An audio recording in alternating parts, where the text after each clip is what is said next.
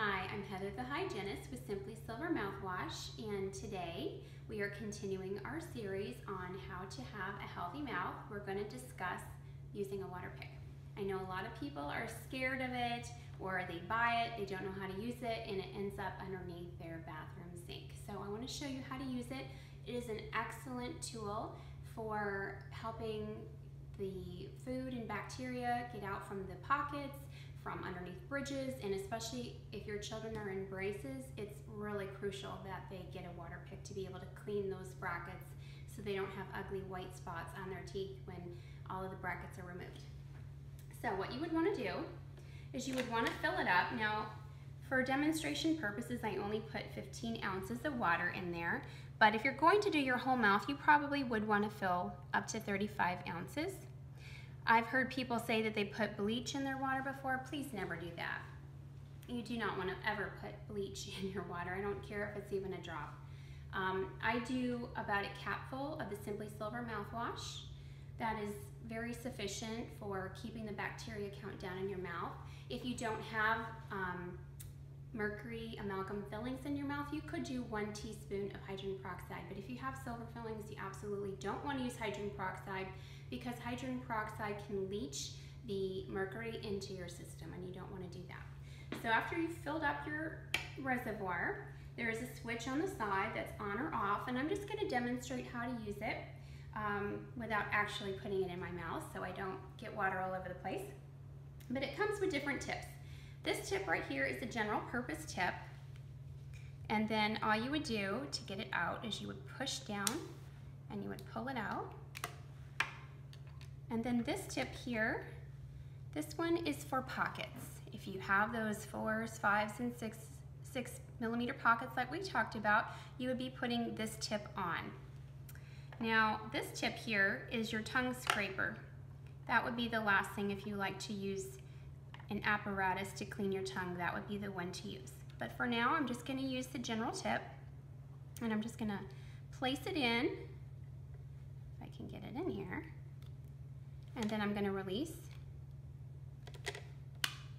and now it's secure. The power level is this switch here. I have it on the lowest setting, but you could turn it all the way up if you wanted to high.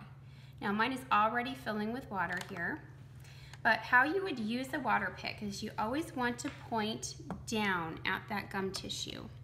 So we're just going to pretend I'm blasting away, and you would point down and you would use about, I would say 4 to 8 seconds going back and forth along the gum line, and you would do the same thing on these back molars here. I would say 4 to 8 seconds on these last 4 teeth that you have in your mouth, and then when you get to the front, really 3 seconds is fine, unless you had an area that you were specifically working on.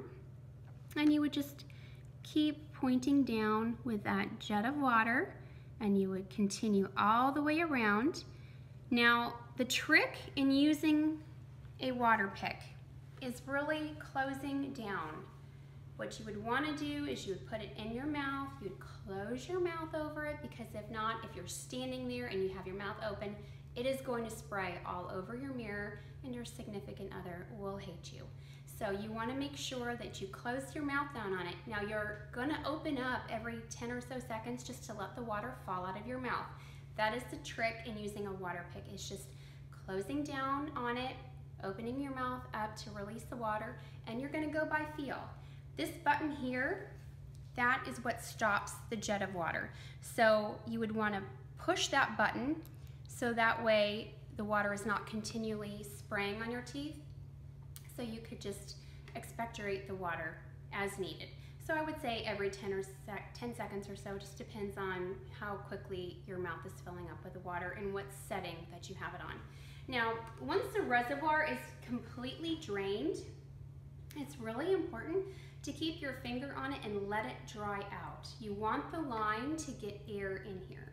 If water stays in the lines, you get what's called a biofilm in there, and it's really nasty, filled with bacteria, and it can do more harm than good. So you want to make sure you just keep your finger on it to dry out the line. Once a week, you would have to do maybe 1/4 cup of a vinegar solution, fill the reservoir all the way up, and you would drain it all out, And again, keep your finger on it to make sure you're drying out the line. That way your Waterpik would last you a very long time. I know that there are some different models. There is one, I think, that's like a portable version that people use while in the shower, but you're constantly having to fill up the water. So it just depends on what works for you. Personally, I don't like tap water. That's just me. I like either distilled or some form of filtered water to be used because, again, think about what we're putting into our bodies, and unfortunately much of our tap water is fluoridated, so I try and stay away from it as much as possible. But that is your prerogative, and that is just my suggestion. So other than that, the Waterpik is such a great tool. Just remember to keep the tip always pointed down and to dry out your lines every single time that you need it. Thanks so much, and hopefully you'll stay tuned for our next section.